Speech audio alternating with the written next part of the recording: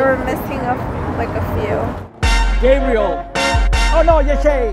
How are you there? Are you with us? We are going to take the 720 and I'm going to try to point things out as we go. What the hell is going on here? So we are on Wilshire. As we move east, we enter into areas which are not as wealthy. You can see parts of LA that I hadn't previously seen.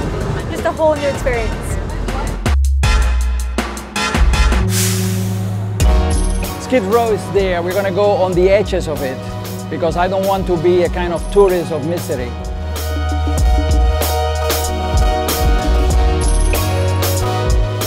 This is Union Station. Look here always at the ceilings. We're going to see the tremendous care that is done in this roof. This was bustling with activity.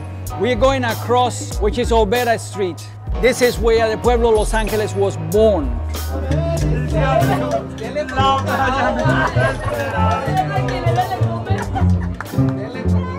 Before the music begins again, this is the oldest house existing in Los Angeles.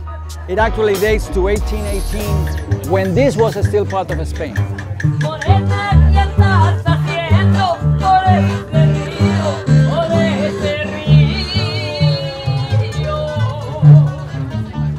Chinatown is there. Unfortunately, we don't have enough time to do that. And all those people dressed in white are being baptized. Ooh, look at that one. Qué bonita. Moving up here. We should have crossed.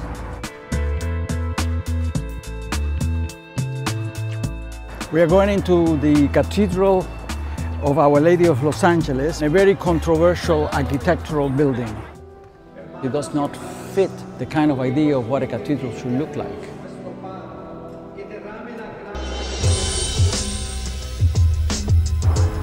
I mean, I've been all here, but I don't know the history behind it, and that's what the professor is for.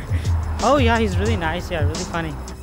This is the Amazon Art Complex, the Disney Concert Hall. Incredible acoustics.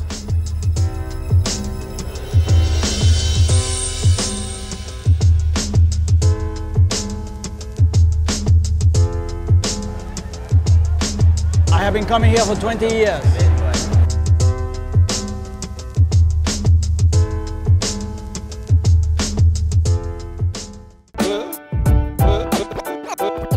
The man was called Bradbury, the owner, and a draughtsman in his firm supposedly consulted a Ouija board. All kinds of movies are filmed in this building, which is my favorite building in LA.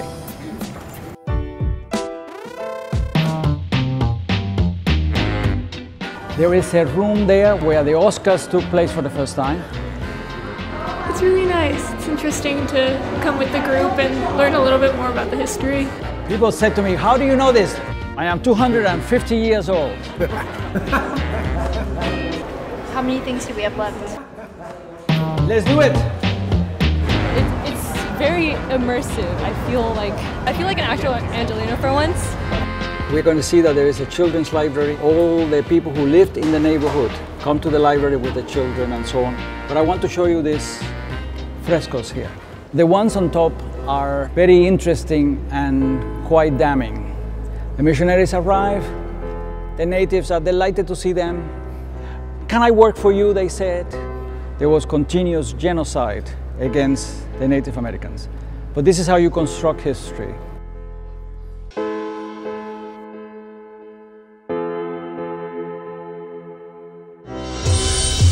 We left at 10 and we are going back after 5 and still not enough time. What I want them to see is to see the diversity of the city, the nature of its ethnic and racial and linguistic diversity. That diversity is creative. That diversity is something that we should all embrace completely. And I believe that.